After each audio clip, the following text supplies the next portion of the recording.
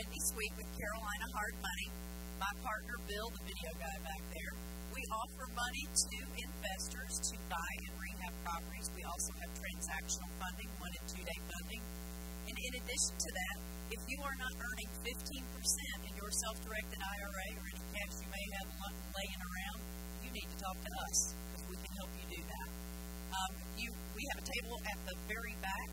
CarolinaHardMoney.com is the way to reach us. How many people stopped by our booth and put their card in our bucket for a free meal, a gift card to a restaurant? How many people did that? Yeah? Not enough. If you snooze, you lose, because you don't get a second chance to do it. This is a great reason why you need to stop at all your vendors. So we're going to pull out a winner. Would you like to do that one? Let's see. Lucky person might be 7083. 7083. Who? Anybody? 7083. Come on, it's not that hard. I am reading that right? All right, too late. Let's do the next one. Whoa. You got it? All right. Good for you. One more thing I want to do is give a shameless plug to the subgroup that meets on Friday morning. It is Sunrisers Group. It's a faith-based group, but you don't have to be faith-filled to come. We'd love to have you anyway. And our speaker is going to be Tony Robinson. That's one of the great things about meeting on Friday mornings. It's at the Light Rail Restaurant at 7 a.m. We'd love to see you there. And if you want to get on that email list, just give me your card and I'll put you on there. Thank you. Did you donate your time to Wendy? If I give something away, can I walk down the aisle? All right, folks. I am the insurance guy. My name's Chuck. I have a table set up right out here in the corner. Pretty much anything you need to insure. If you're flipping houses, I can do the vacant dwellings, I can do the builder's risk. If you've got tenants in there, I can do the landlord policies. I can also do the tenants' renters policies. And then, of course, I remind everybody that my bread and butter, of course, is personal insurance, which is your home and auto and health and life. So pretty much if there's anything you need to insure, I can do it. And I've actually got a guest with me tonight that has free money, free lines of credit. So if you want money, come see me.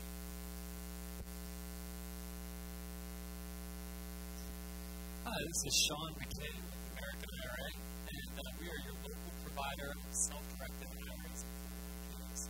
So if you're interested in doing something other than just stocks, bonds, and mutual funds, going to a retirement account, I'd love to be of assistance, see if I can help you out. We have clients in this room that are buying rental properties with their IRAs and 401ks, doing fix and flips. Perhaps they want to be a part-time lender to someone else in the group. There's a lot of creative solutions for us. So for real estate investors, it makes sense that maybe we want to take some portion of our retirement account and invest in what we're doing, what we're overseeing. So I'd love to help you out if I could. Again, Sean McKay with American IRA. We have a Charlotte office here. My number is 714-633-8155. Thanks so much. My name is Clive Stone, and I am soft money. What I mean by soft money is that I range some money from universities. We only charge $2. So pretty good cost of borrowing and gambling. And that flyers here. All you do is fill out the investor questionnaire, email it to me, or fax it to me. I'll get you pre-approved. And when you find something you want to buy, I'll send you a proof of funds. Thank you very much. All right. Looks like it. All right, I want to just welcome everybody to the May 2015 Metrolina Real Estate Investors Association meeting. My name's Chad Tate. For those of you whom I've not met before, I'm the president of the REIA. I'm excited. You can like me. That's nice. Thank you, Wendy. Listen, y'all. This is going to be a great night tonight. I don't want to steal any of the speakers' thunder. I'm just telling you, this is going to be great. You're in the right spot if you want to learn about these options. before I sit down, I'd like to ask you to take out your smartphone or your tablet or whatever you have that's connected. First of all, make sure it's on silent. And then secondly, check in with whatever you use, Facebook, or you want to tweet about us. Just make sure people know where you are tonight, that you're here learning about real estate investing. We want to continue to grow our group, and you are the best way for us to do that. All right, with that, I'd like to ask you to help me welcome immediate past President Lou Cambutis. Give him a hand. Good evening, folks. I am honored to be able to introduce Tony tonight. Let me tell you. It's me, apparently. It is an honor, and it makes it so much easier when I get out.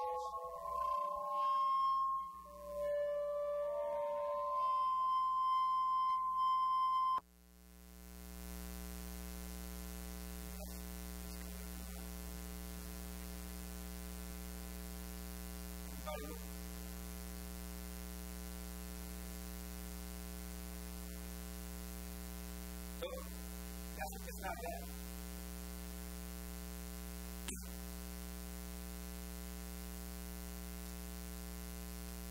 Testing. Folks, I sincerely apologize for the abuse your eardrums have been subjected to tonight.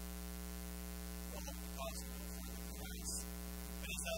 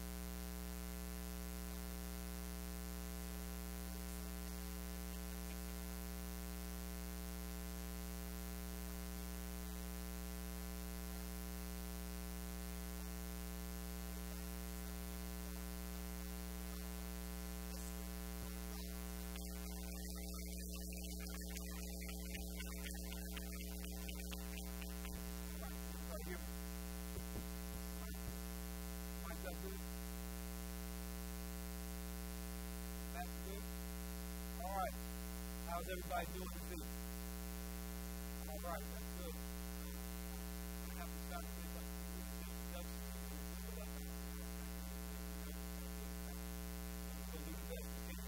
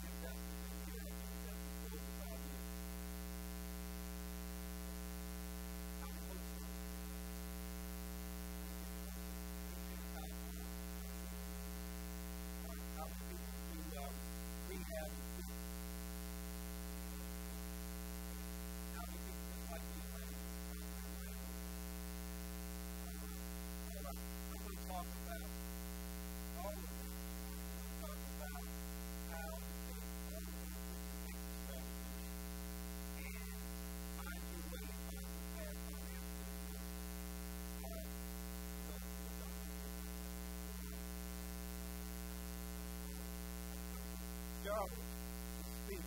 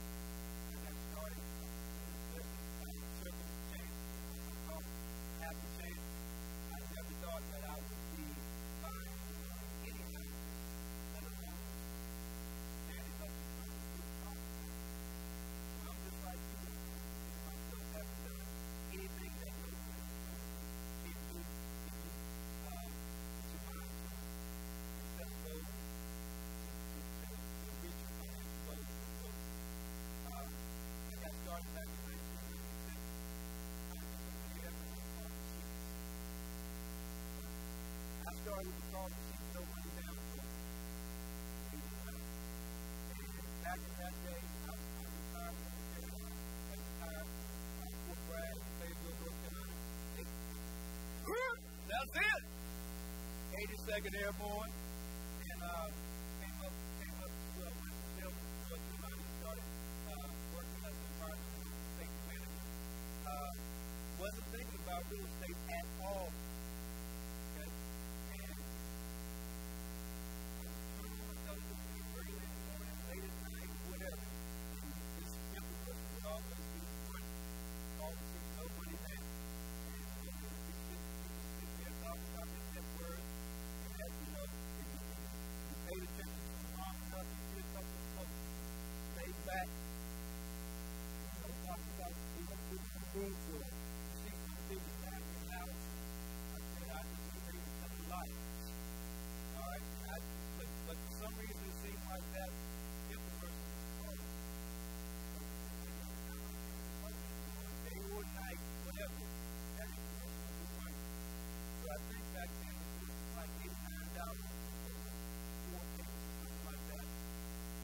I would take a chance on it.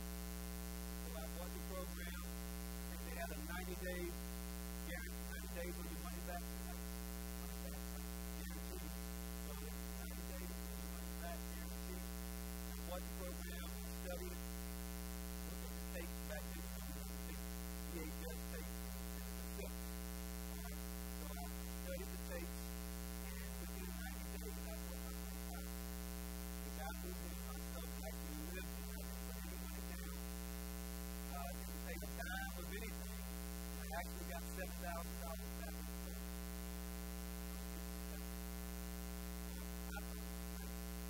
Alright, so I got to get that. What's my first home? And I'm going to tell you guys, when you guys don't think you can get into this business, I'm going to prime example of what you can do with this project. As I stated, I was out of I didn't have my own house, let alone my friend's house, and sale, and do things.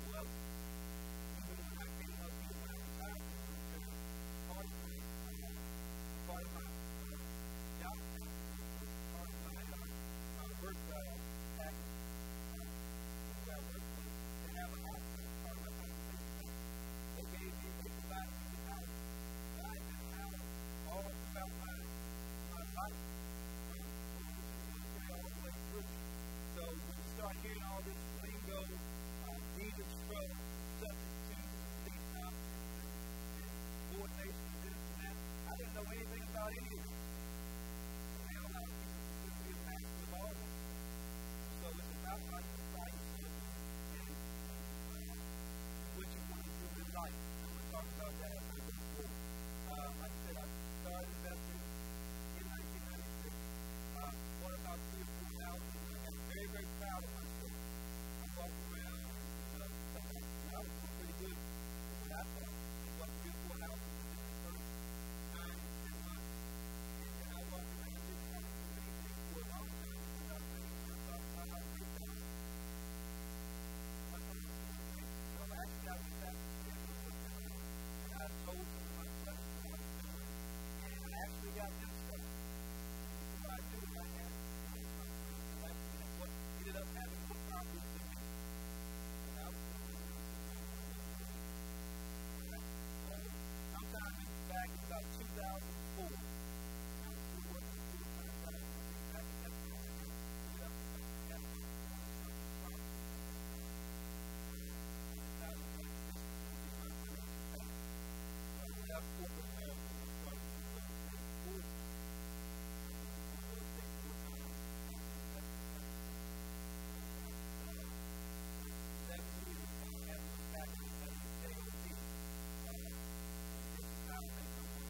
I know some of you guys are probably upset tonight.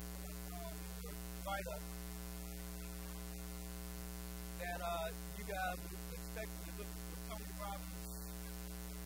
This is the best you're going to get. And y'all, I don't think y'all paid me enough money for sure. I know you didn't pay me enough money. Alright? So, anyway, you guys look like this thing. Alright, but that quote he's making right there is excellent. It says, what people can do is very different from what they will do. And I'm the former vice president of the Triad here. And it's always been astounding to me that when we get into our groups and people come out and they step into social media, networking or whatever, how many people come to the different over again. Very low activity. Because the things that you do, you hear us talk, you hear people talking about all these good things they're doing, but you never take action. I'm just talking about that. Hopefully, fire you up and make a difference in your life. Now, before I do this, I want to go ahead and just basically give a little disclaimer because I was when he was out here getting around running this little crazy system and hopefully do this and that. Hopefully do this and that. It says that the instructions you're about to receive is intended to provide accurate, authoritative information with regard to the subject matter covered. It is offered with the understanding that neither the presentor nor Metropolitan Real Estate Investment Association is engaged in rendering legal, tax, or other professional services. If legal, tax, or other expert assistance is required, the services of a competent professional should be charged. And when it goes on, it says the training presented is intended for instructional purposes only. Every effort has been made to respect the applicable laws as of the date of this event. However, this is a dynamic field of endeavor in which new laws are enacted, old laws revised, and will be interpreted on a continuous basis, on which statutes, rulings, and presidential case law are constantly changing. Attendees are advised to proceed with the techniques described here in this talk. So we got that on. And you guys might not be as happy as I am. I think we got stuff about it.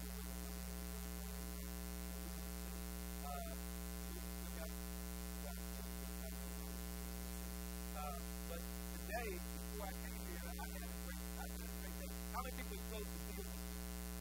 Oh, today. Oh, we got one person close to deal. Let's give them a hand. Okay. All right. How many people have closed the deal this month? All right. How many people closed the deal this year? Okay. All right. All right. Well, this morning, guys, I went over and signed some paperwork. It says right there, it is today, May 21st. May 21st, it says $291,900 per person. And I was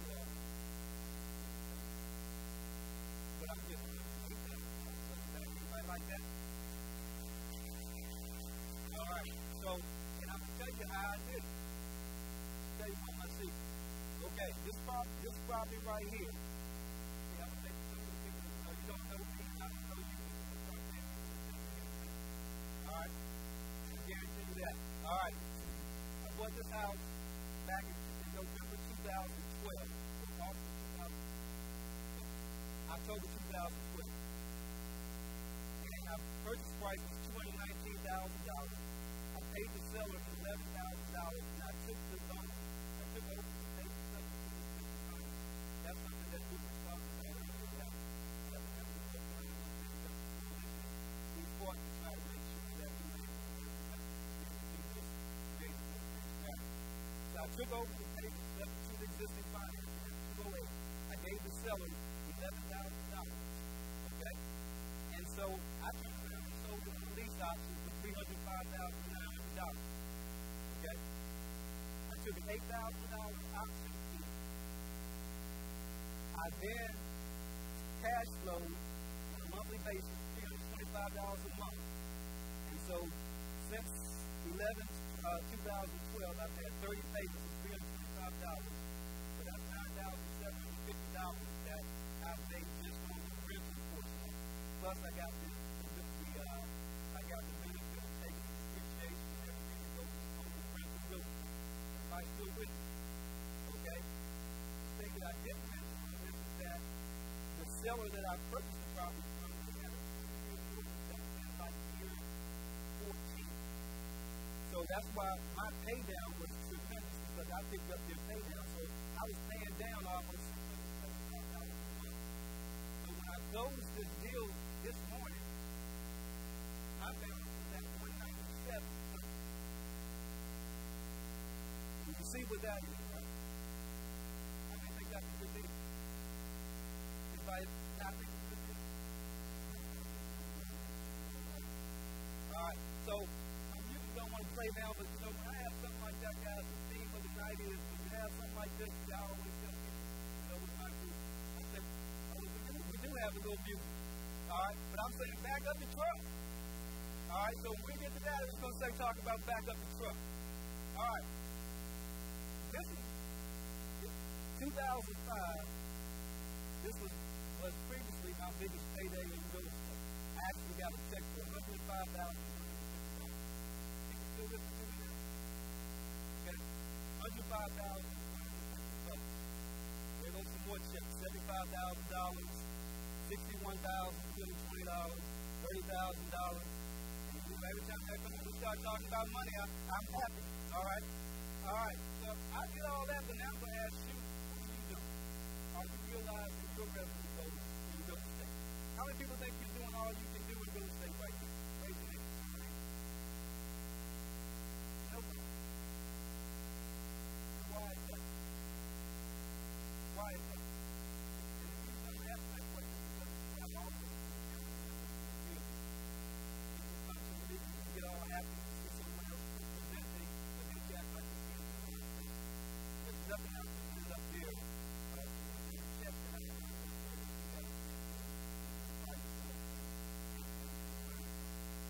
I always equate this business to finding out. Because that's what it's like. It's like the night. If we were to break out into different deals and stuff, everybody started playing the game. My wife, I always get her. She goes on to she keeps all the things. I'm just going to tell the truth. We'll be playing and I'll have all this,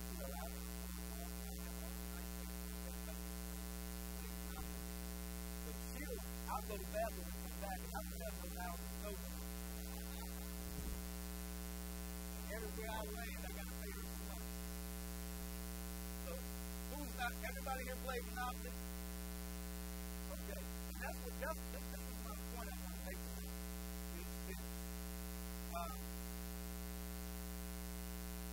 Guys, why come we can't take this Monopoly?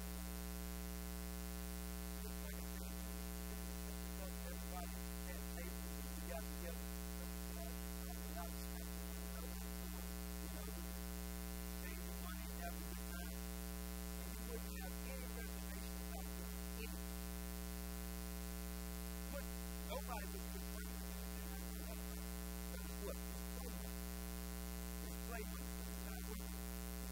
about anything, right?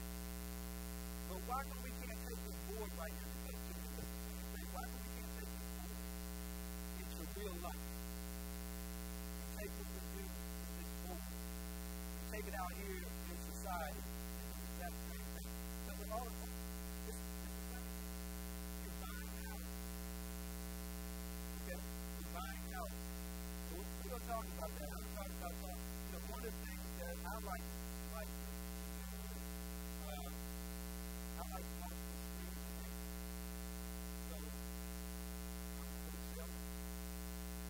I'm having a friend.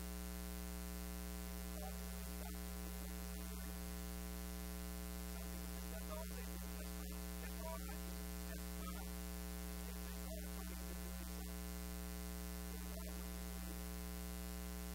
I think everything that makes a money, I would encourage you to do the same. Now, there's nothing wrong with having a particular niche. You might make something your favorite niche. You like to do retail, but most of the streams of income, I believe, is the way to go. And again, going back to my monopoly scenario, it would be $20. It's changing money. All right? And if you're not active, if you're not doing anything, your board is going to be empty. And who wants to have an empty board? Nobody, right? And so one of the things I want to understand in the second part of what I'm trying to present is this. Oftentimes, I see some of these people are getting expensive. And they make a little money. We watch them.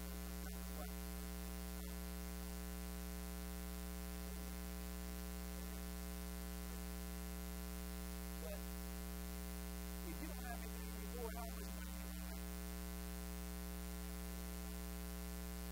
The same thing goes if you're flipping houses and all, that's all you're going to do. Or you're signing houses in the wholesale. There's nothing wrong with doing it. I got some buddies that, I got buddies that $7 million, $100,000 a year wholesale. He's doing anything. But most people don't start that doing it. And the other thing about it is that it doesn't deal with it just a glorified job. I'm going to talk about what makes it a glorified job. Okay, because think if you have this picture this board with houses. If you have houses, we're golden and dice and we start going around the board every time you land, looks like the white over there. When I land on the property, she starts smiling and dancing. Now, that would be the same thing if you want to start. That's the same thing. You have a tenant in your house or whatever you're doing for the next day. But when you, so as long as you have a house on your board, you have an asset. That's like me. See, I love to have a house on my board all the time. All right? Because the house guy, this is the money. And I like to stop money. People like to stop money.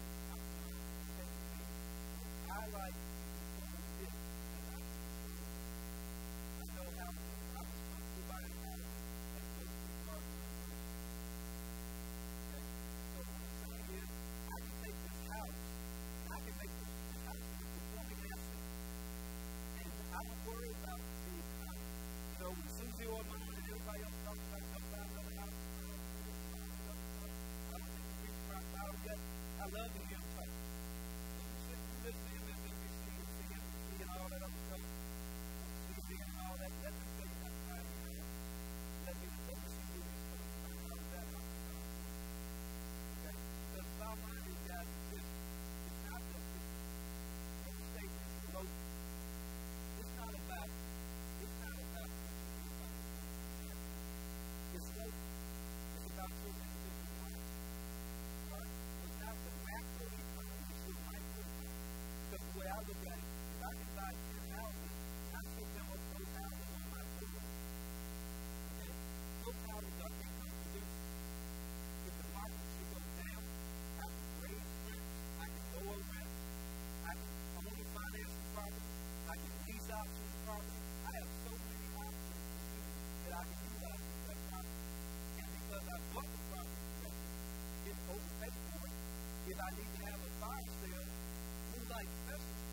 can sell it and still make it.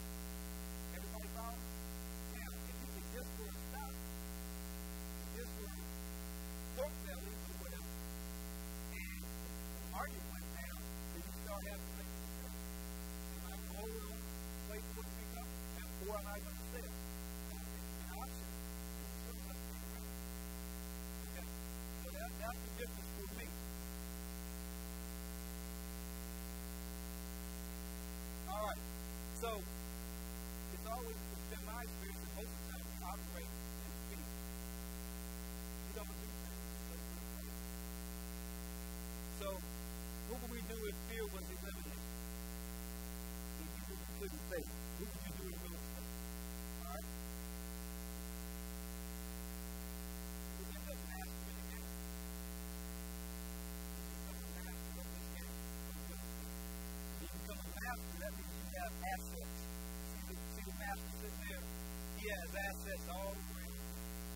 Okay? He has properties all around him.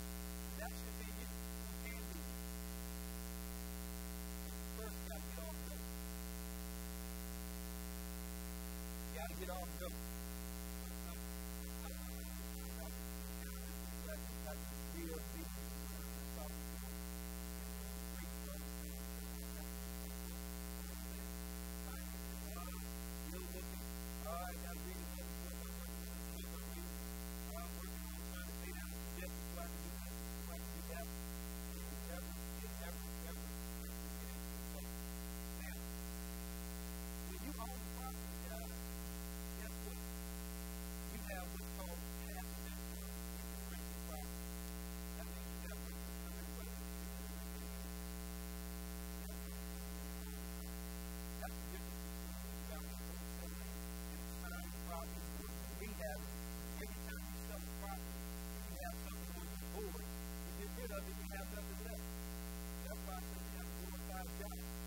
But if you own something, you always have income coming to you.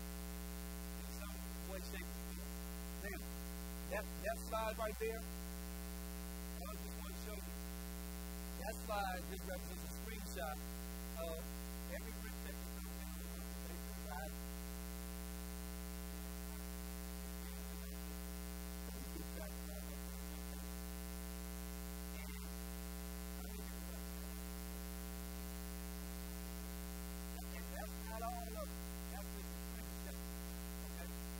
That's a screenshot of what my property looks like. And I buy properties throughout the whole spectrum. $500 on one property to $2,200. So I get everything. I have a whole bunch of big checks. But that's not to say that every one of those checks comes to me. But that's it.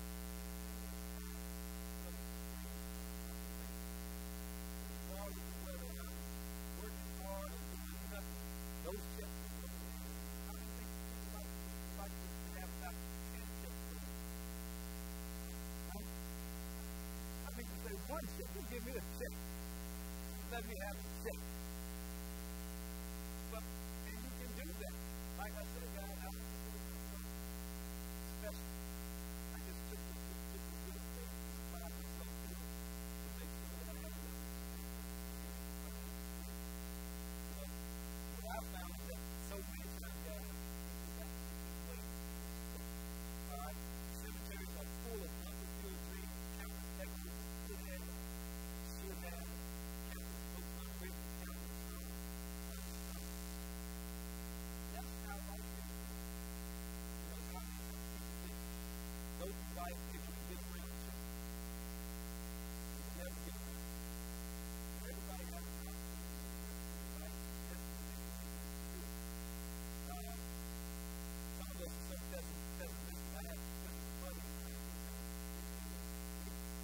he called me up to, because he saw it and he decided that he wanted to fix his death. And this is the quote, this is what he told me when he was about to send me the check. He said, I could buy a graveyard and people would quit dying. And that's not something like that. You know, we don't think we can do this. All right? But this is the scary part about businesses, period. 50% of all startup businesses fail within the first 5 years. Okay. But then 95% of real estate fail. 50% of all startup businesses fail. 95% of why is that? Why is it? Couple reasons. Most successful real estate investors I know, they have a business. Alright. They also take action. You can't do anything without taking action. You have to take action. Sit back and wait. I'm all the way all the way. Right? You have to break down what you have, especially what you have. So if you don't get out here and take action, you have to do nothing. I think we all know to begin with because how many of us know that, you know, the American way is that we go to what we teach our kids to do, what we can do. Go to school, get the best education we can. So we can go to another level of school so we can get a better education so we can not get job and nothing to work. So you come out here and do a job in most cases is just over time. That's not what it is. But that's what we train ourselves to do. That's what we train ourselves to believe that we have to work for somebody. And I think that's the biggest pathway to the roadway to failure that is. That's just it. I think we have to get our minds into something. Something everybody needs to know is that. Alright? I'm going to tell you, this is why I say this. My wife and I were investors out. We saw the VA in Central. And sometime last year we were out. My wife went to the appointment. I had to go to get the surgery. And at the time, waiting for justice to come through. And she told everybody was going on. She told everybody was going on. That's why you have to back up for justice. Back up for justice. Some of that was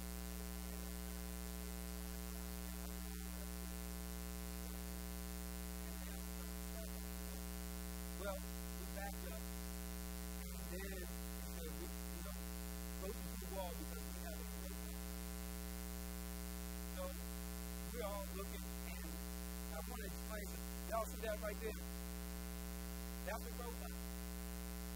And so we just, my wife and I and everybody else, we were standing there, this thing is standing over here, talking, and, navigating through the hallway, go a little bit further, move a little bit, and so the thing rolled over past us, and it went over to the elevator, and it said, whatever, second floor. And all of a sudden, the elevator came up, the doors open, and that thing rolled to the side. Heck was that? And you know what the first thing came to my mind when I saw that?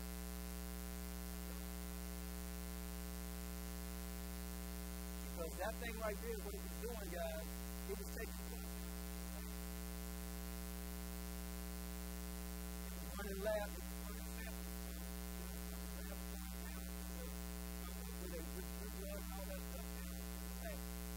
And I said, somebody lost a job or something. You know why? Because that thing right there, it don't get tired. It's not going to come in after Memorial Day weekend, lean up against the quarter pound, talking about this. That thing ain't going to do nothing but work. And if you look at where we're going, if you go in the restaurants nowadays, my wife and I were out the other day, and hey, you can order your food, pay for it right there at the table. They never make it. They don't need y'all no more. What you gonna do? So you can focus and be in what I call the rat race, and you're working hard on a job trying to get what? Attention. Okay? So I'm going to show you what all this culminates in. And why do we have a mindset to get this somebody else is slave to the job? It's changing our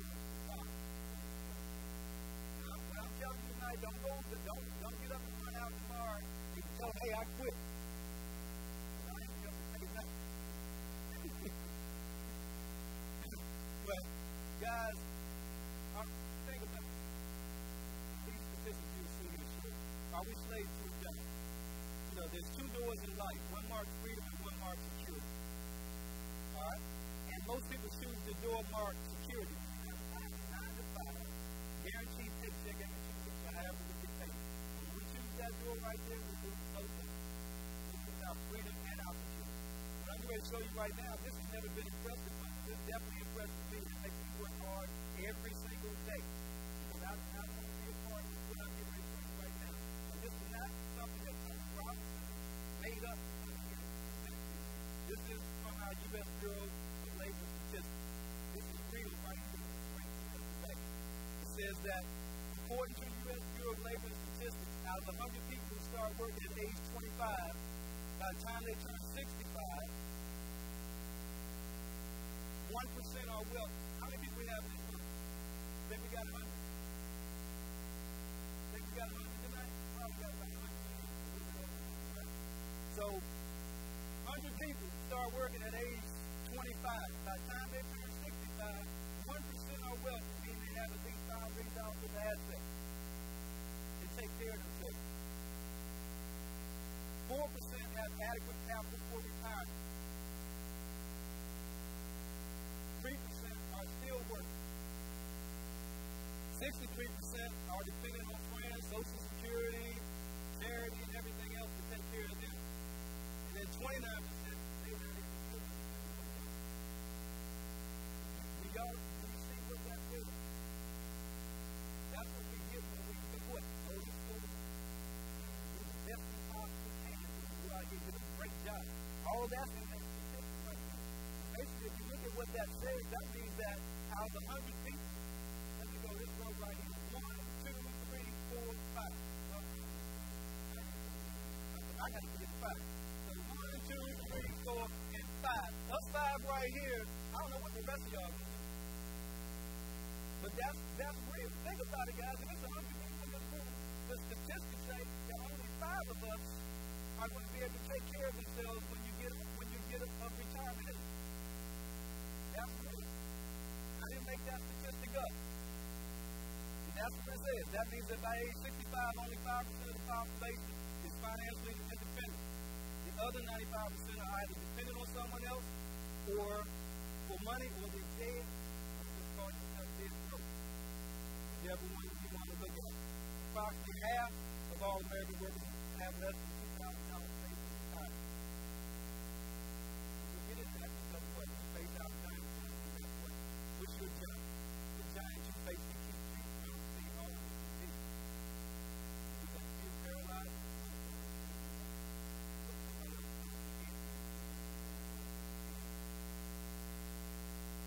Two roads diverge in the world. I took the one less traveled by, and that has made all the difference. What we do in this game, we want to do that fellow right there.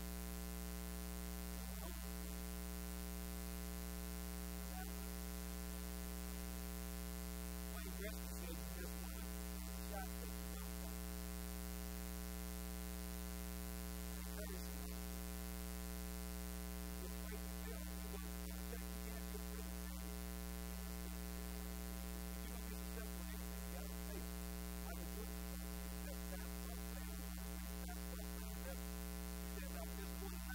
Shots in my career. I've lost almost 300 games. 26 times I've been selected to take the game and shot and hit. I failed over and over and over again in my life.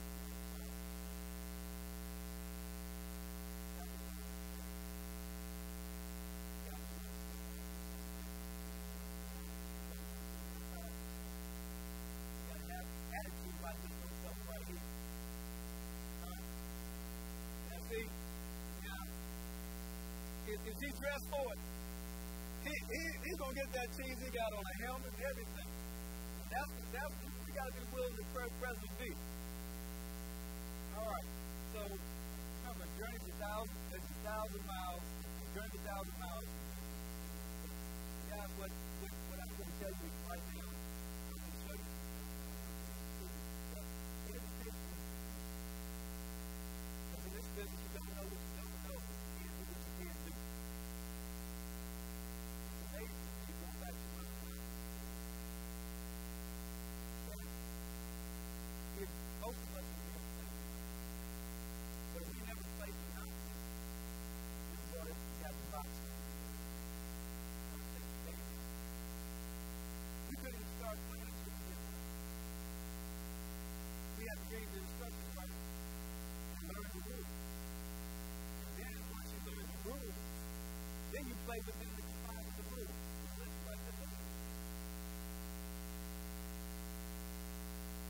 people make a complaint of the school. And what I mean by that, guys, I can say, how many people here can lease that? Anybody? Raise your hand. Show hands high. And this group is full of effect. I think 3-4 people can lease that. Why is it? It's crazy not to do this stuff. And I can tell you why some of you don't do it, because you heard about all these bad rules and laws. That rules and I were part of helping the verbiage be a little bit more lenient. And I said, hey, guys, I'm going to tell you, you learn the rules and you play within the rules. I'm going to tell you something about this. We're going to talk. Back in 2008, I took in about $230,000.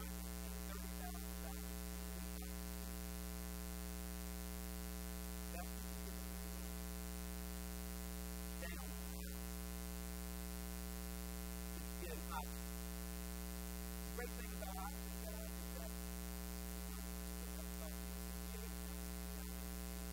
but you don't have to have to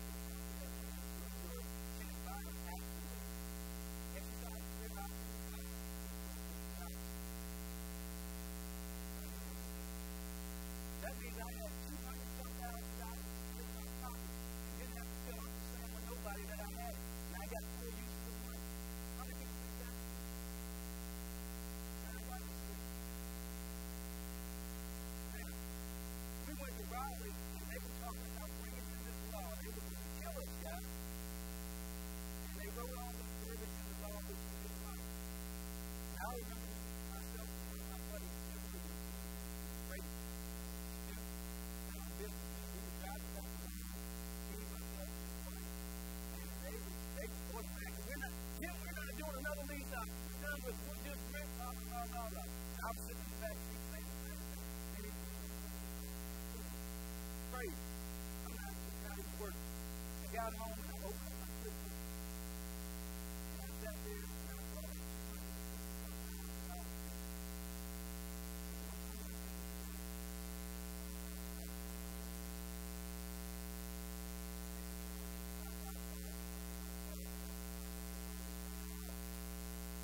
I thought that's what I would do. I'm just being honest. I mean, I was getting ready to throw away a part of my business that brought in $265,000 just because of a rule that all I really had to do was follow the darn rule. Once you know the rule, you follow the rule. And that's why it's amazing to me. It's simple.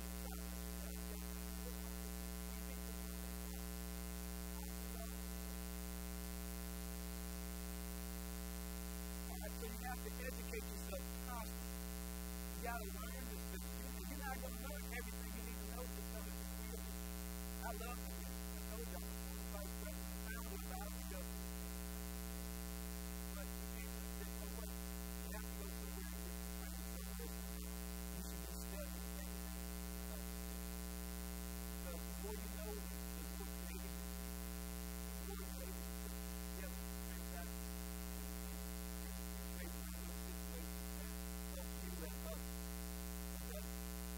Money. I think we worry about money. And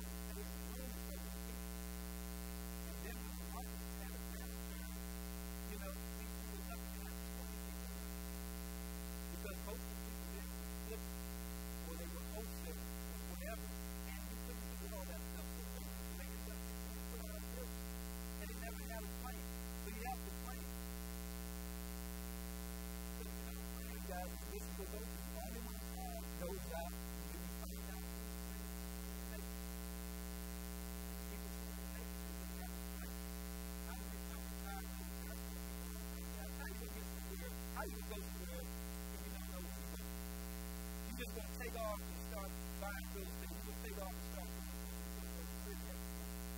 I equate that to like a military business. Now, you can take that compass and you can point that compass north, south, east, west, everywhere you want to go. But if I point this way and I start saying, where you going? I'm going north. North to west. Get over here and I find out I'm at the dead end. Then turn around and do what? Go back. You got to know where you're going. It's important to have a business plan. How many people have a business plan? Everybody should have a business plan. Does your plan look like that?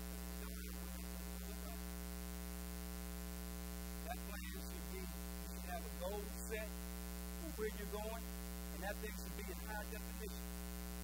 And it should be perfectly clear, your vision clear, or you're going to be looking like this right here. All right? Guys, this business requires work. You saw all those? I'm going to tell you about all these properties that I have. And then, 150 properties. Single family homes. My wife and I manage several. We have 4 separate real estate businesses and 1 real estate training company. Right? But this, I can tell you, this is how to get rich quick scheme. You're not going to, you ain't working for money and all this crazy stuff. So you got to understand, like I said, this business takes work. If you're sitting there rolling out of bed at 12 o'clock, this ain't the business for you. I'm telling you, I work hard out every day still. And I consider myself successful. Okay, so this business takes hard work. It takes focus. And I'm going to tell you right now, some of you guys will say, what else does it take? What else does it take other than that? Hard work, focus, what else? Time, knowledge, dedication, money. It takes moolah, Tony, right? We got to say it takes moolah, right? It takes money. All right, so you can't go nowhere without dollar bills. So I'm going to show you something that say it takes money. How many people believe those things?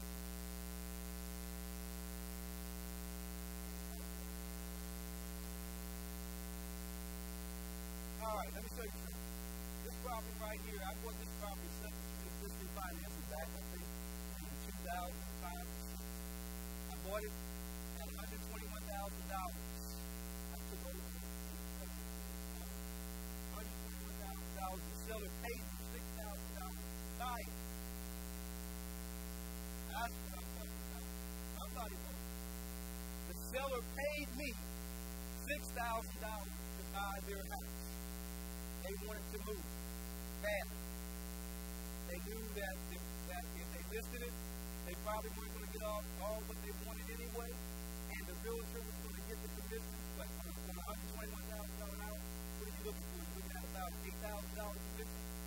So they were willing, and that's with no definitive end, because my wife is a real estate broker. And as gorgeous and pretty as she is, if she puts a sign in your yard and says for sale, she's not going to make not one house payment. Okay? So this person understood that if I still have to pay a mortgage every month, even though I'm listing the house. So they decided that they wanted to definite in, and I told them, hey, you want to leave? When you want to leave, stay in insurance. When you want to move? They paid, but it's going to cost you $6,000. They gave me $6,000. I put a sign in the yard. It's rent to own, and I had someone come and hand me a $6,500 option fee. Who's doing the math? So I have $12,500 collected. I was renting that property for $1,250 a month. My monthly payment is $868.40. This is the cash flow I've made on that property over 84 months, $32,054.40. House has had no vacancy. I bought that house.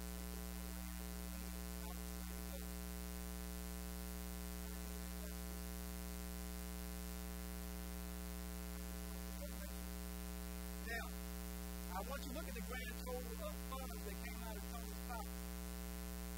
How much? Zero.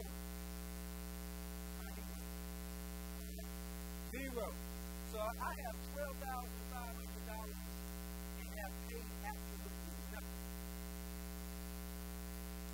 another house. Seller paid me $4,500. Again, I said, pay me $4,500. These are not made up examples. These are real. I put a sign in the yard again, good old rent-to-own sign. And I got $5,000 lease option tenant. That gave me $9,500. Rent was probably at $975. Since that time, I've taken 3 lease option consideration fees, averaging about $4,700.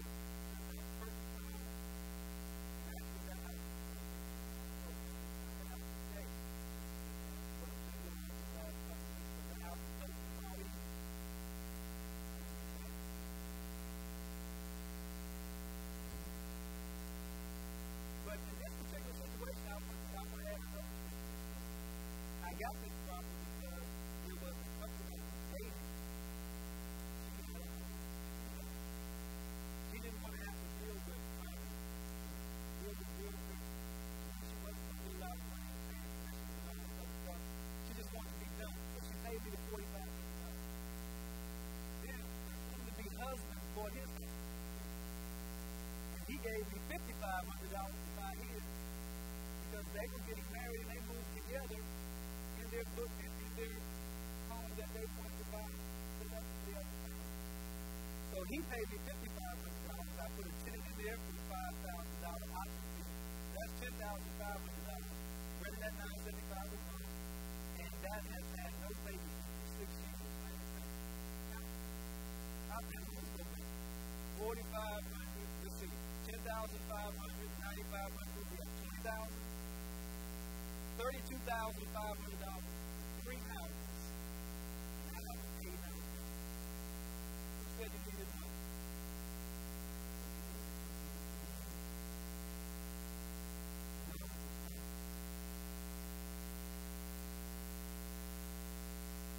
Next problem.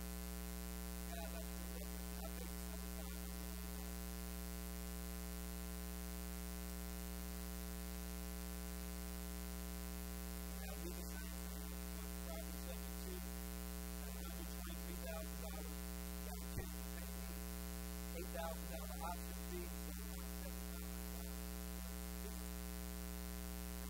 $10.50 a month. The option price for the buyer is $150.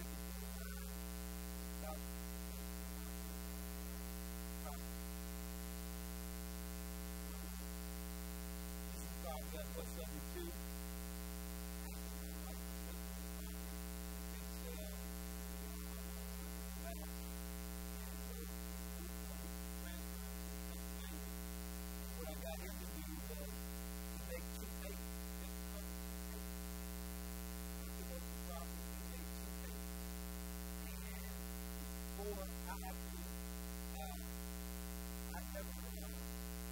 Basically, I found a tenant buyer who gave me $4,500 in cash flows at $285. So I had 2 payments in the pocket. Tenant was in the house, so I was taking that the same house. I had 10 payments.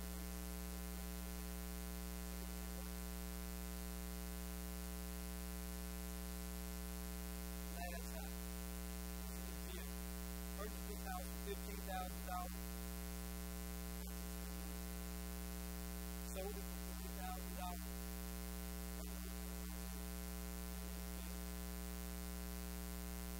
I sold it for $40,000. I put $6,000 down. And the tenant, what I did was,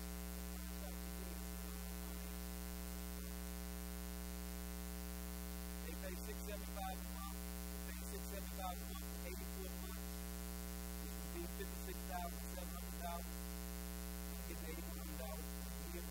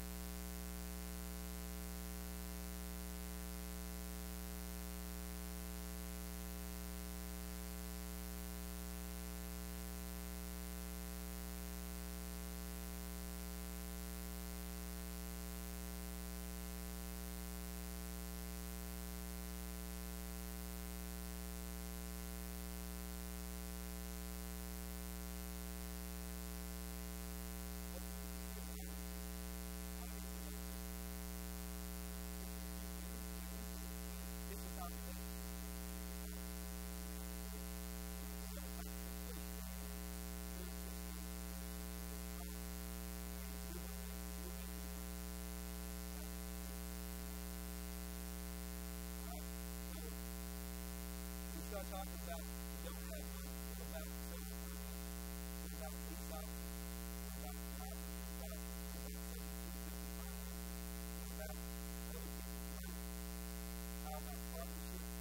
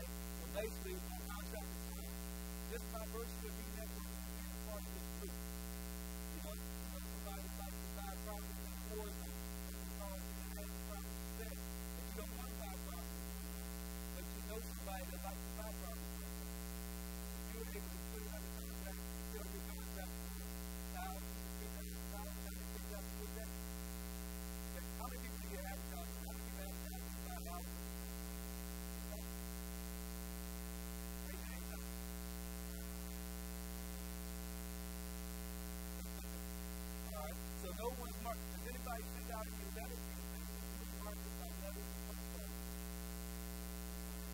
Okay. Guys, I reckon it's going to get marketing everything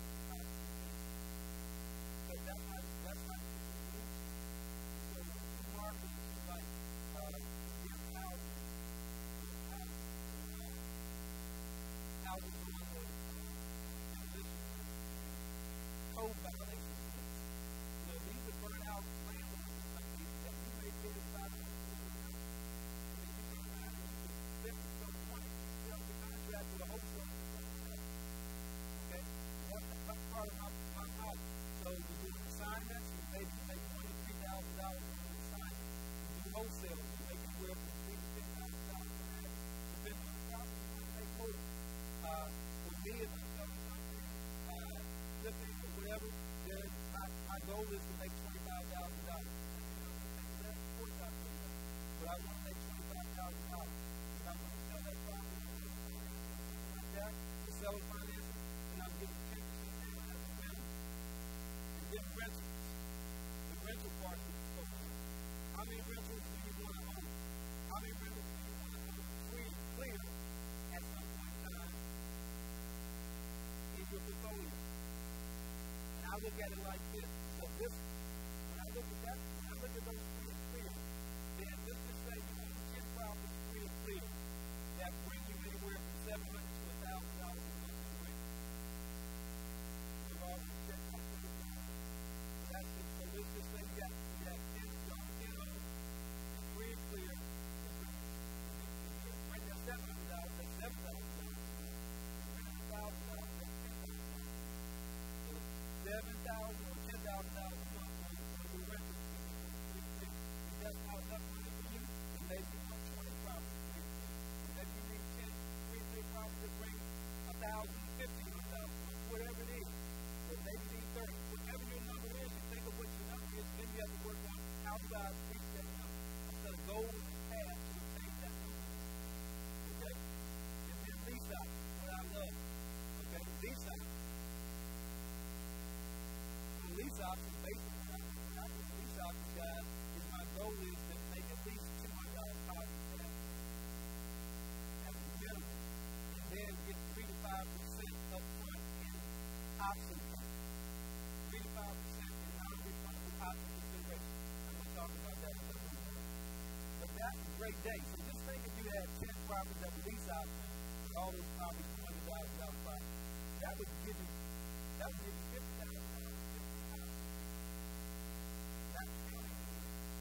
So you see how all those boxes are working together? Because you can everybody can buy those properties, there's equity out of those properties. And yet, you have to make that point. So that's why I say diversify the portfolio. Each one of those houses, guys, is like a four-wheel. Those houses represent a four-wheel. This house is good. Every one is comfortable and complicated. Every one you got that.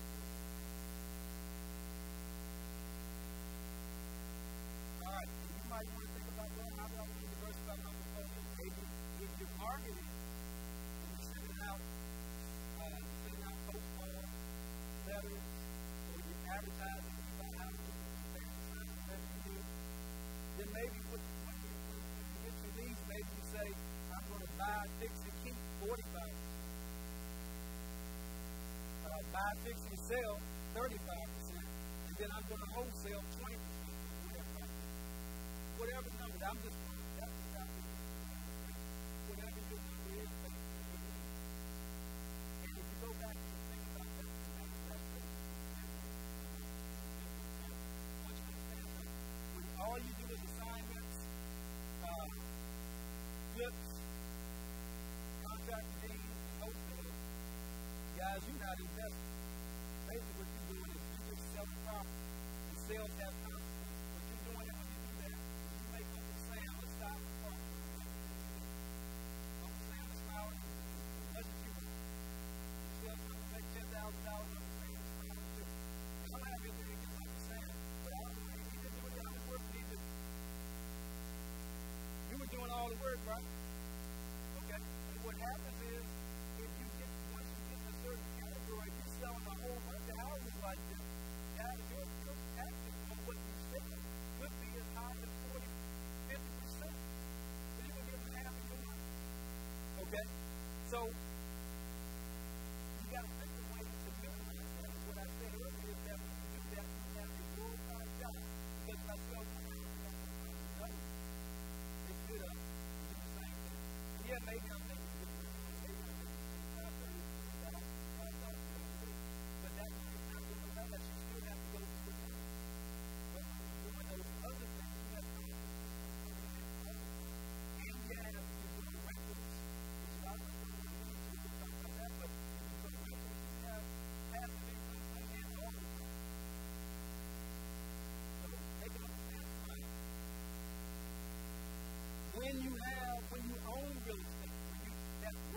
out of that schematic that I had. I just showed you the left side, that dealt with sales. Now I'm moving back to the right side. On the right side, that dealt with my rentals that we talked about. It deals with my lease side. Now, there's something phenomenal about this side, because once you get in real estate, you understand this, if ever get this, you will be successful in business, and you will minimize your time. Because what happens, guys, is that you get something called depreciation. You get to write off all of these expenses when you're on ground plan. Okay? And so, what that does for you is, I call it having a depreciation bucket. Okay, see that bucket right there? That's depreciation. Okay, depreciation is basically a phantom expense for the most part. We're talking about depreciation for the most part. You know, you're going to have all your expenses. You're going to have your interest expense and all that good stuff. You're going to have your taxes and insurance. And then you're going to have depreciation. Anybody here heard depreciation? Depreciation is the greatest thing since sliced bread when it comes to this. I want you to understand that if you can get anything else out of what I talked about today, I certainly want you to get this.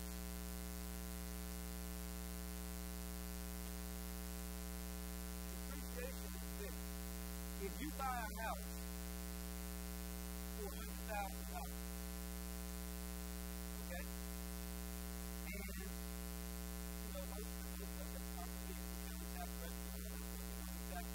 and it says that out of that $100,000, $20,000 is attributed to the land, and $80,000 is attributed to the building. Okay? You can't depreciate the land, but you can depreciate the building. Everybody do that over the and all I'm saying was that we have a depreciation factor of 27.5 years on single-family residential dwelling. Commercial property is 39 years. But basically what you do is you take 80,000 divided by 27.5, all right? And that's going to come out to $2,909.09.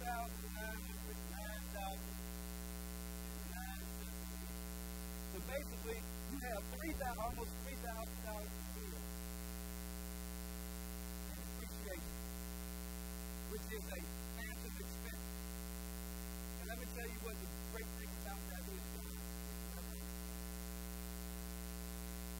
That means that before I start doing anything with that house, I know that for 27.5 years, I'm going to get the write-off of $3,000. Everybody follow? It's a phantom expense. Now, the sweet part about that is this. Let's just say I have that house and I have a mortgage that's $600 a month. And I'm renting the property for $800 a month. Simple math, I'm making $20 a month. Everybody follow? You still good? All right, so I'm making $200 a month times 12 months. How much money I'm making a year? $2,400. So we know we put $2,400 real dollars in back pocket. But according to Uncle Sam, when we do our taxes, it says we lost $509.09. So let's just say we lost $600 as it pertains to that house. Everybody see that? All right, that's just talking about the depreciation. That's not talking about the mortgage, the utilities you pay, the maintenance that you pay for, the repairs and all that. This is just talking about depreciation. 2,000. So basically, let's just multiply that. Let's just say we had 10 houses doing this thing. We had 10 houses that made us $2,400. That means we made $24,000, right? So I'm saying that we lost $6,000.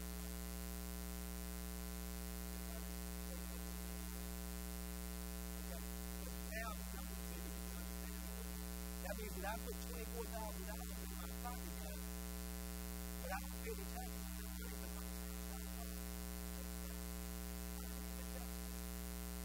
That's the power in this business. When you learn what you learn how to take that multiple things I talked about, when you learn how to put that together, then what happens is that, and I'm going to go back to like, just remember something. All right? So if I go back here, remember I'm talking about all of this? So basically, everything on this left side represents safe. Tax consequences. Partner. Everything on this right side, to include the lease represents expenses that I get to write off. Expenses and write-off. Okay? And so what you want to do is you want to, and I'm going to give you a good illustration for me. Y'all heard me earlier, I said what? I said I'm going to get, I got a check for $108,000, right? $108,000. That's my opening slide, right? So let's just say, that's the number of properties I have. That my depreciation bucket is about $700,000. I have about $700,000 worth of total depreciation between all of my houses that I have. That means how much Uncle Sam will get out of that $108,000? Oh, boy. Y'all don't want to dance behind me. And that's not, it's perfectly legal. Now, there's a few things that go along with that, and I'm going to talk about it, but you only get, because real estate is considered a passive activity, that means it's considered to be like a house. Okay? And they started this back in the 70s, basically they came up with passive activity, and passive activity like that. But back in those days, you had rich folks that were going out buying houses and buying property just for the tax money. They didn't care whether they were actually business. They didn't care whether they actually rented the property or did anything with it. I just buy a couple of houses in Florida, buy a couple of houses in New York, buy a couple of houses in Cleveland. Wherever they were, they just bought houses that would sit up all over the tax money. So the government got smart. You have to do something with that. You got to be active in the activity, participate in doing something with those houses. You got to be doing what you have to do. Making those houses income producing. You have to make a business. So basically what they did was they came to a law that basically limited how much you could actually, the losses you could actually apply. So you couldn't have more than $25,000 in your taxes. Okay? So that means you can only get your limit to $25,000. So once you got to $25,000, you're done. So in that illustration that I showed you over there, where I said if you took 10 properties at $3,000 each, then I would have to roll over $5,000. Everybody follow me? But, great, they came up with another rule. If you're a real estate professional, which means you spend at least 750 hours per year in this business, then you can claim any and all losses. And losses that aren't actually even related to the real estate. Because the significant part about that is that with the $25,000, you have the $25,000, and it's strictly with the real estate. When you start talking about with your real estate professional, let's just say you have a husband and wife too. Husband decides that he's going to play real estate and he's going to play property. The wife has a regular JOB. Well, if the husband is generating all these losses, and the wife is working on a job and maybe has $12,000 to $15,000 tax consequence, then guess what? The losses that he has over to what she, to her losses, I mean, to what she has to pay in taxes, guess what? Now you don't have any tax consequences. I think it's exactly. And that's perfectly legal agreement. Okay? And so when you figure out how to put that together, then I can tell you, guys, it's the dynamic of what you do in real estate. When you work with something, you're investing in I think the first thing, guys, I think I was saying was about 2 times. I used to, when I learned this business, I wanted to figure out, I wanted to learn business, I wanted to learn accounting and all that. Most people consider me an expert. I wanted to make it learn. Because I wanted to learn, because I got tired of going to class, going to training, and I would come back here and work around, I had all this information,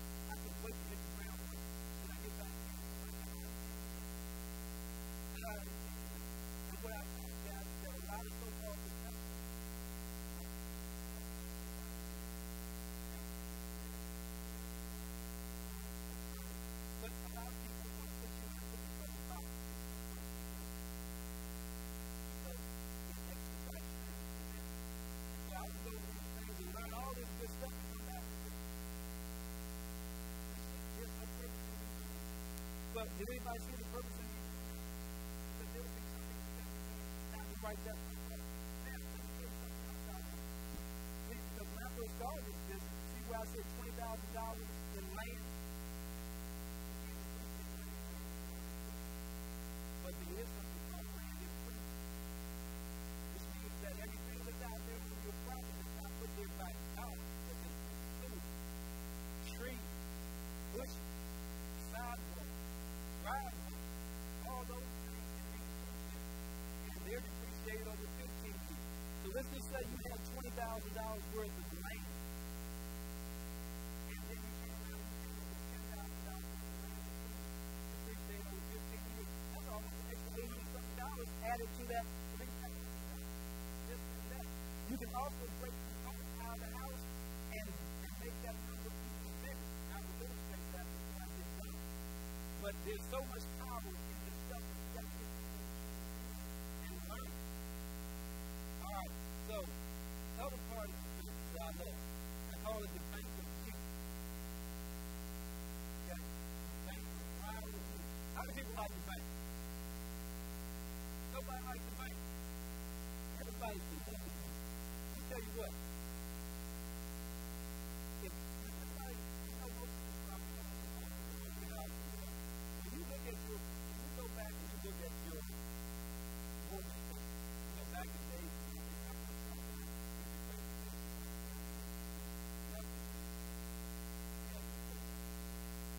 and you realize that $100,000 worth, if you have 7% interest rate, $100,000 only about $8,000. If you have a 30-year mortgage, you're going to pay $239,000 for that $100,000. So you pay the bank $139,000 in interest.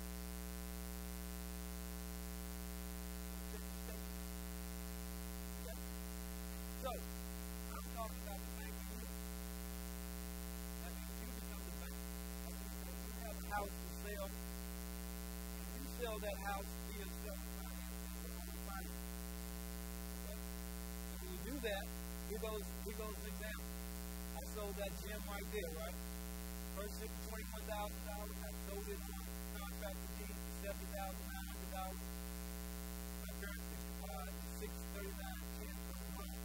P&I times 33 months. So basically, the guy has paid me $21,090 a day, and he still owes me $58.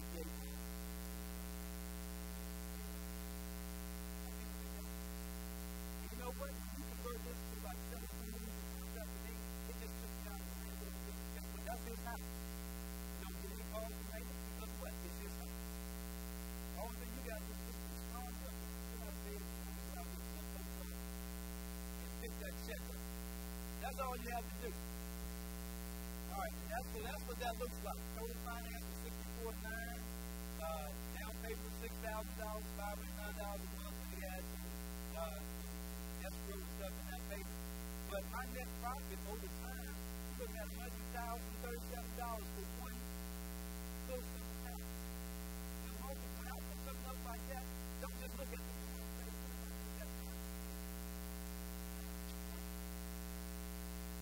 okay?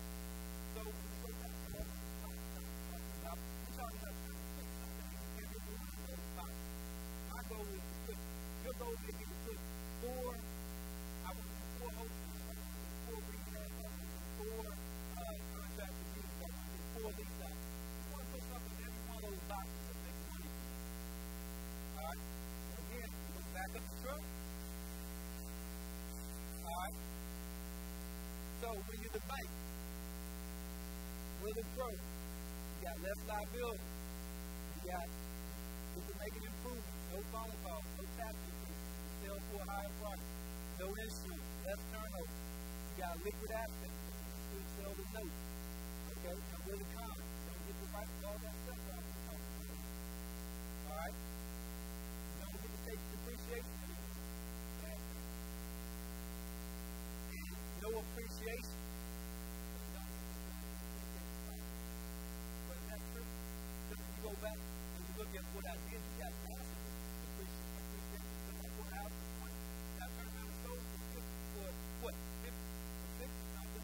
turn around and make $100,000. That's enough appreciation. I appreciate it. Now, introduce you to my favorite way to buy. Not the way to buy over the last few years. My favorite way to buy right now is to buy it, don't fix it, and own the finance. Hey, everybody jump up and down shout. I bought this house right here. I paid $11,000. That's just how it was when I bought it. I walked in the foreclosure. Actually, the foreclosure, I missed it at the courthouse step. I called the bank, and the bank said that they were going to sell me the house and they can offer. So it sold for $9,000 at the courthouse. But they didn't want to get the bank. I said, well, at the courthouse, if I bought the sale, it would have been $9,000. They were making an offer. I said $9,000, so I laughed. So I said $11,000. So he accepted the offer at $11,000. So I bought the house. I never did anything to it. I walked in it. Just what you see there, I guess, somebody left furniture and all that stuff. I turned around and sold it.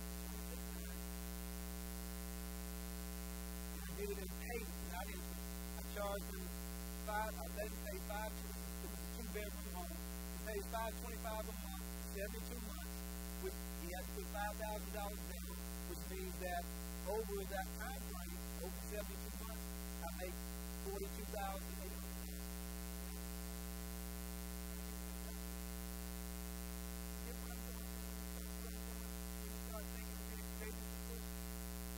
Those are all that I know.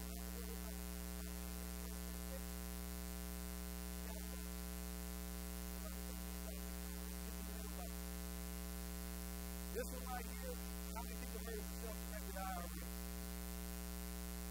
I bought this property right here through self-directed IRA. Purchased it for $20,000 in my IRA.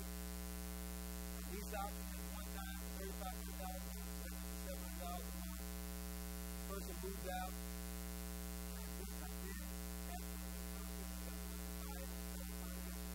I sold it in a contract to do. The person is paying $735 a month. Already they've been in the house for 124 months. I mean, their loan is going to be over 120 months. That's $88,222 over that time. And guys, well, things are sitting on your board, making you money.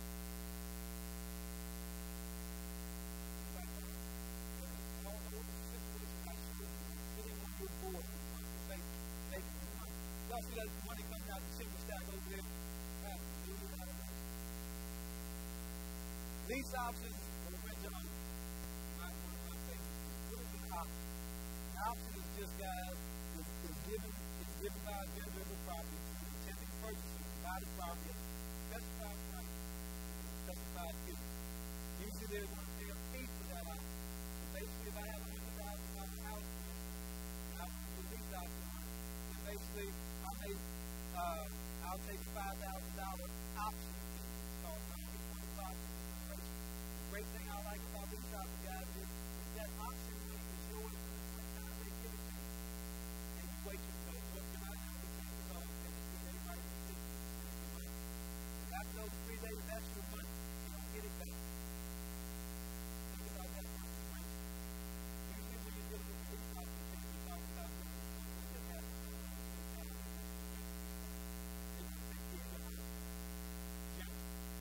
Alright? So what happens when we start talking about rent? Most times when we talk about rent, if you're renting a house, they might get $800 a year. And it's $55 a year.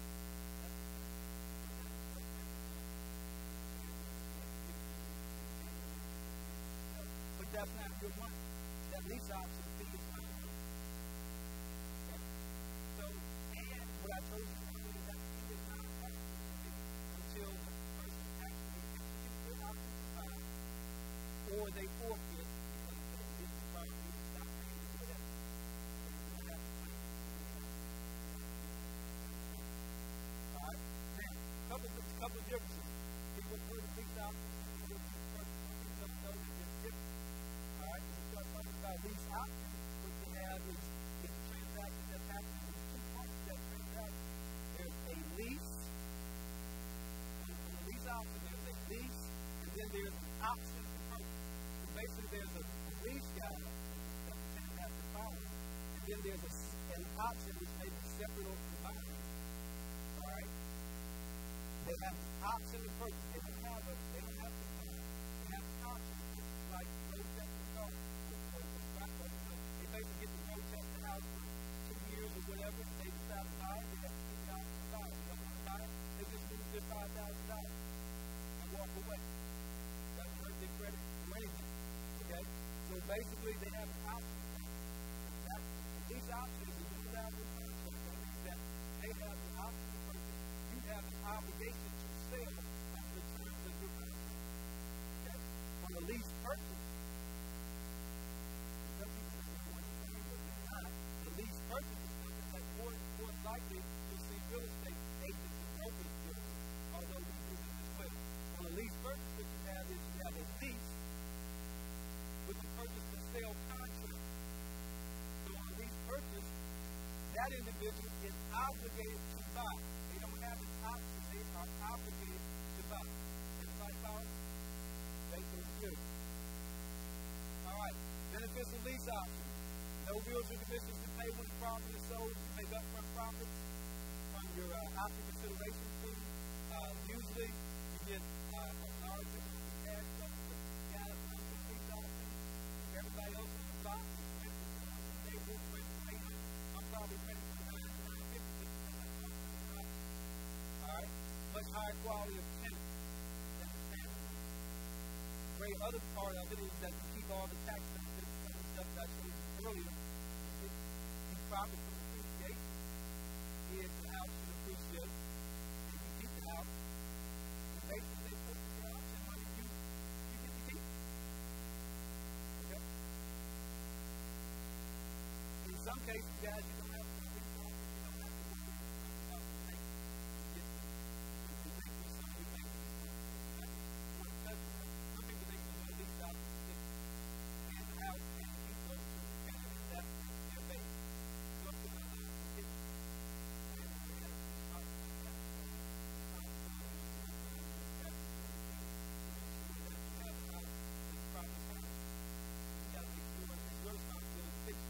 However, if you're doing a lease option and you give the tenant some consideration other than the simple letting of the property after possession register, if you're giving them something in return for some payment, then you can say, well, Mr. Jones, because it's on a lease option, you're paying for that, and because of that, you're responsible for the first $500,000 of any money. Get away with doing that. I like it. You're usually able to fill your vacancies a lot faster because people want that to be back. But you know, everybody else is ready for the note. And they come to you. And you give them an opportunity to get in touch with them. All right, how do you make your money? Basically, you know, if you bought the home for 85% of the purchase price, and the retail price is here, sell it for say $100,000. In some cases, what you can do with this is that you can mark the property up because it's predicated on future appreciation or whatever. You can mark the property up to say $110,000. Okay?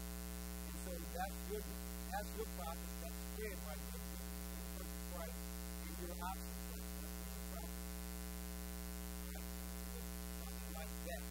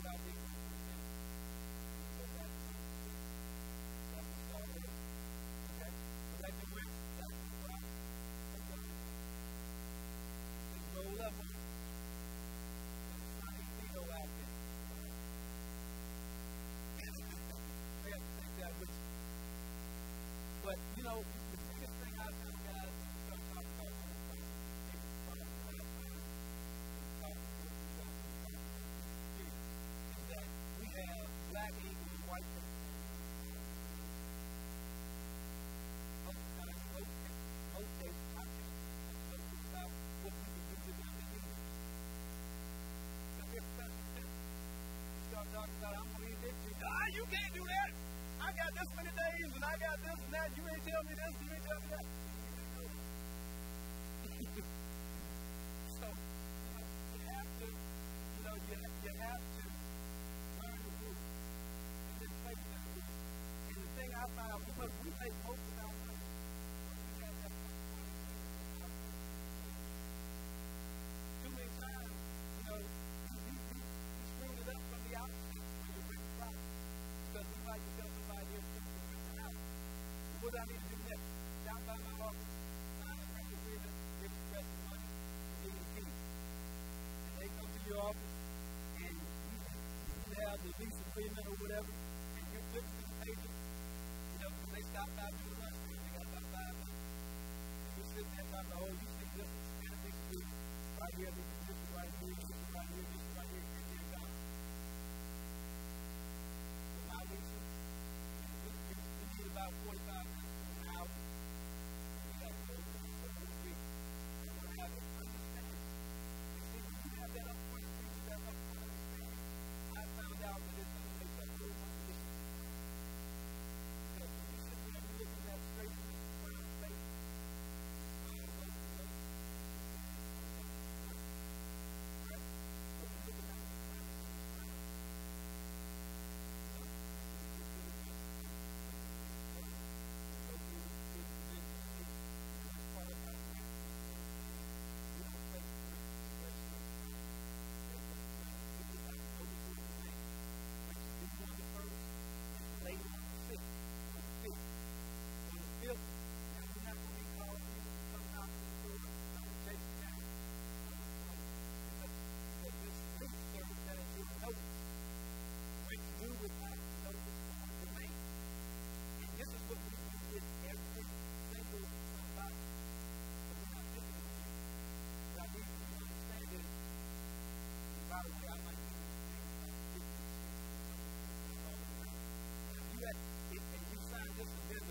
I heard all of this, if you had something to it, I'll give that to the next person.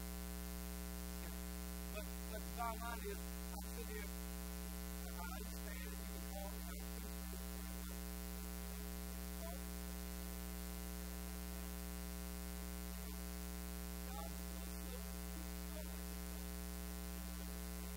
that on the 8th of the month, he got the business.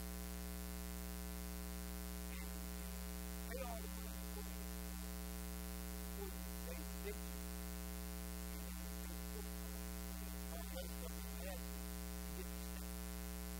But if you don't, you got to go. Now, we have that agreement up front. So there's no, we don't need to talk anymore. You end up, you eliminate a lot of conversations. So when Ms. Brown calls you and she tells you she's going to be slow, I wish it's called Ms. Brown. And you do. And it energizes people when they go home and they share clothes and share or they have to go first. Or they know you want to play. Most of the time, we as landlords, we listen to people who are on the bus. We forget that this is a business. And if you're not putting it down, this is very quickly listen to you. Okay? Because what we'll do is, it isn't paid. Here it is about the 50th month. They just finally decided to call and I know I'm going to have it. I'm going to have it next Friday. Next Friday, you can't find it. Then by the time you get mad, go do something. You go into the next week. Or some of us will listen to an excuse. I know I'm behind, but I'm having this happen next month. Now I'm going to get it catch up 2 days. They just pay 1 day. And they're going to figure it out, guys, because once we get so far behind, they give us $21. It's cheaper for me to go down the street. This guy's renting for $700. We can get them $1,400. I'm strict about rent. I'm serious about that. And if you're going to be a business, think about it. only make $200 or $300 per property, and you're paying mortgage for 6 or 8 times, you have one property sitting vacant, that's eating up all your cash flow. Or, so, if the tenant is not paying you, it's vacant. And so it's always amazing because I have people calling me like, no business. I just wanted to know, is this all right? If I pay you like $200 next week, and I pay all the rest of it by 15th of January.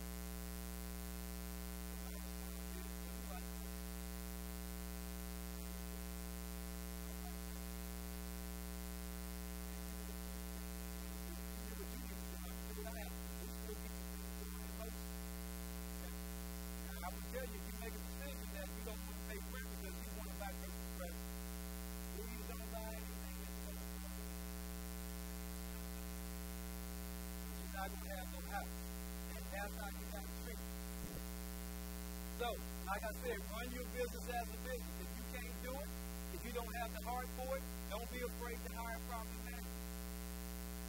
You know, people get afraid to rent houses, afraid to do something.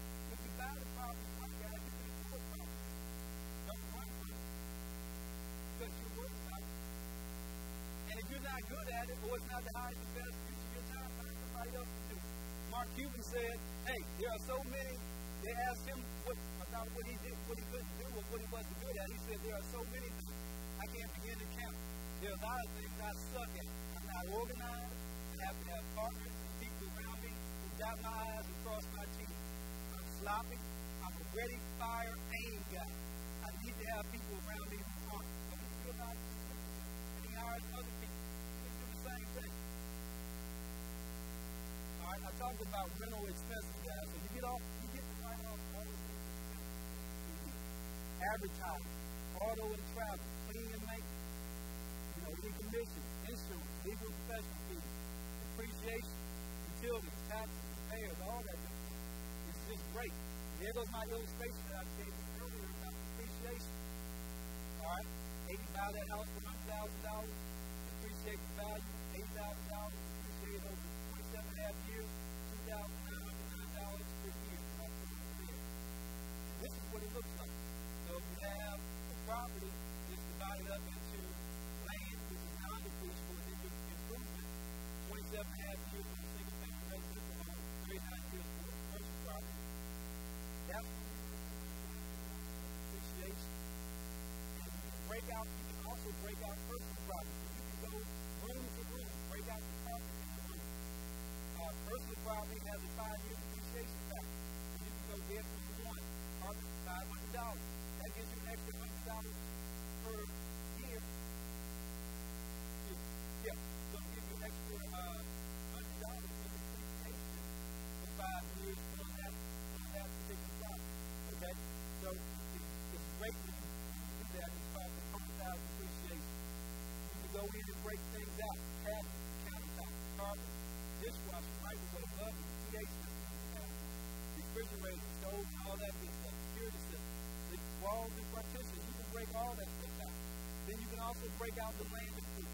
Again, what I said earlier, land is non-depreciable, but land improvements is all. So think about it. When you start breaking that land out, and you start talking about the pool, the driveway, trees. How many people have you bought a home and you didn't have any bushes and trees outside or whatever that you want to start doing? Some stuff adds up. So maybe you have $1,000 worth of bushes, but you have, $2,000 in bushes and trees that you can expense. And this is what it looks like. You can't see it that way, guys, but this is actually one of my tax returns. It's basically showing you, it breaks out all of the stuff. So it's showing you the house, it's showing you the roof, the central air, the furnace, the sewer, the driveway, the sidewalk, the bushes, the trees, the outdoor shed, the carpeting from bedroom 1, 2, 3, and 4, living room, all that stuff is broke out. So I'm not tax offensive. I would say I would be entitled to get this sort of stuff. But because I'm organized, I can run with this state. It works out. I'm not taking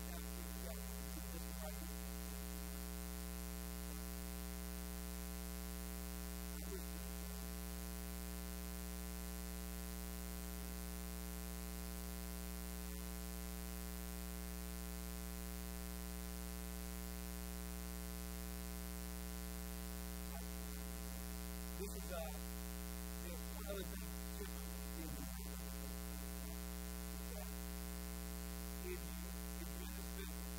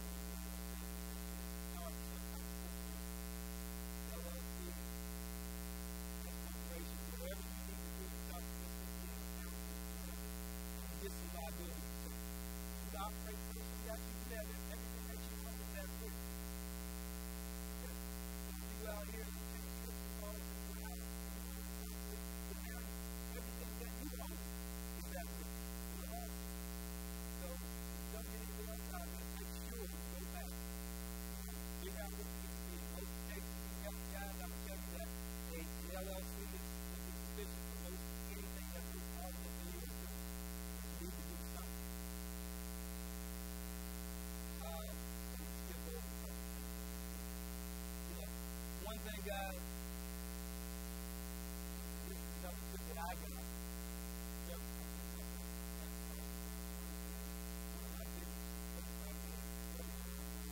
I spent more time thinking about the way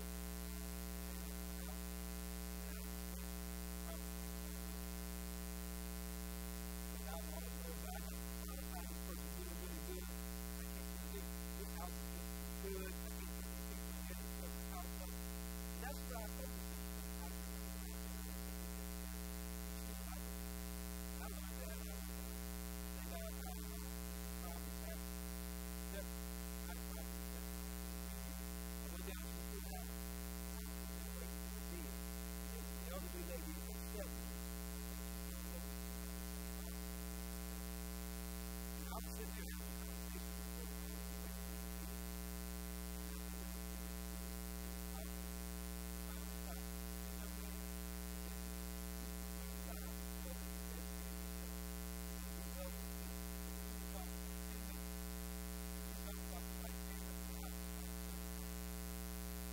That house will be here when you're dead. You have to treat this like a business. If they tear the carpet, you put the carpet in and it's set right up. If you put a hole in the ceiling, the wall, you just patch up the drywall and paint back over and you keep going. And she said, you're going to work with that. You're going to write it off. And that probably was the most valuable advice that I got the whole time I've been in this business. Because I was kind of getting careful because I was ending up what happened. Because truth be told, guys, you make it.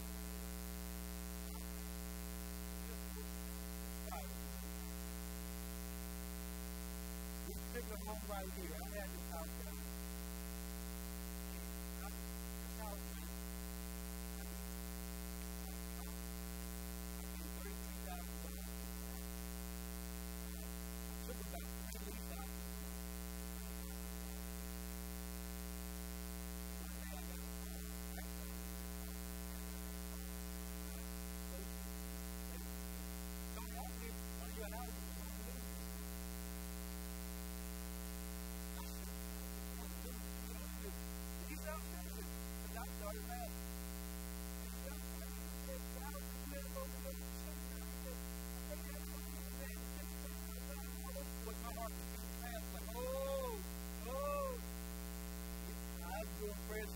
Hear that in business?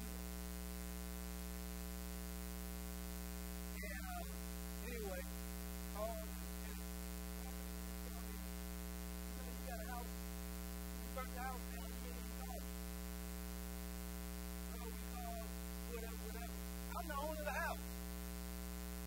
Anyway, we had a son that was up in this upstairs up here, the little son porch out there.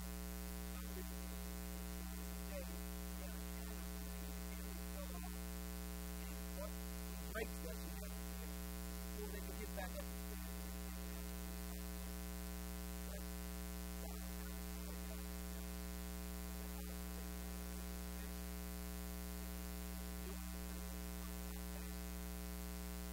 But lo and behold,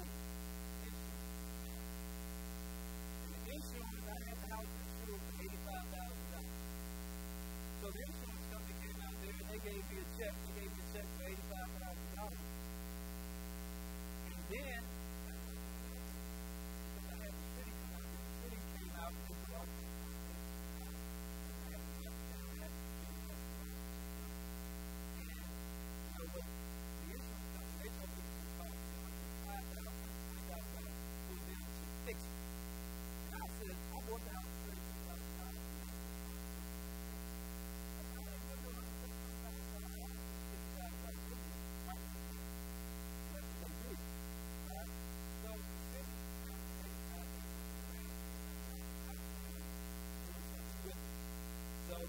put a sign in the yard that said,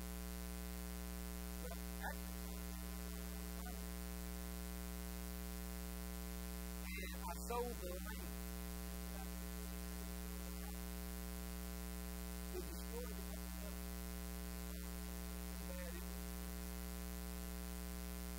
I sold the land for $15,000.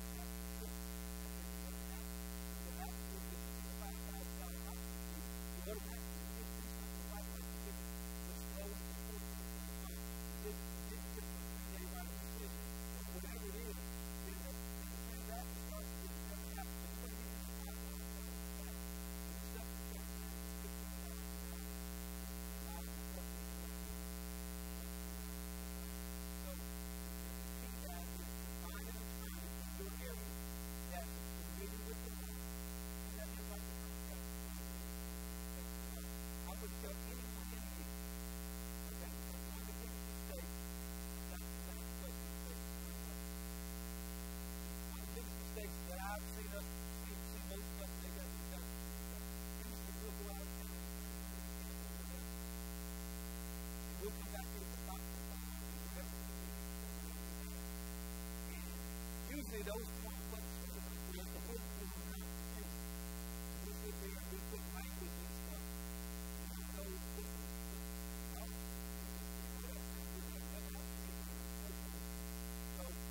And then you find out that all that junk you put in there ain't worth a little thing. So what I tell people to do is that, especially in regards to lease out and contract, I don't care what any guru anywhere gives you, you go to it. Here's what it's doing. Understand the rules of law. And pay for it. Let them do it. Or let your buyer pay for it. I let all my tenant buyers pay. They pay $300 for closing of the transaction with no terms and no terms.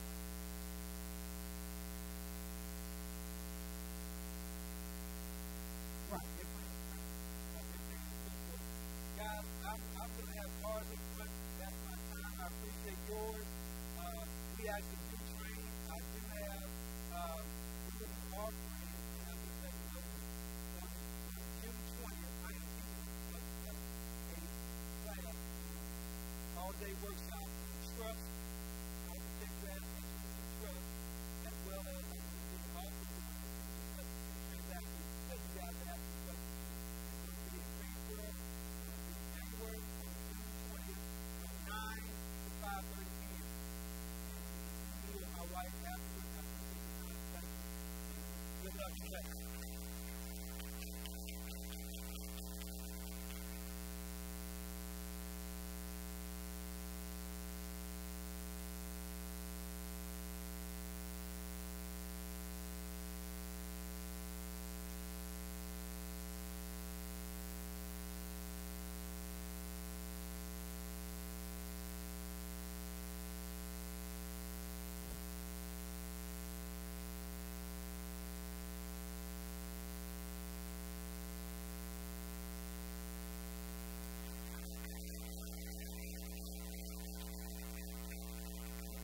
Hey, did anybody learn anything tonight? Anything? Okay.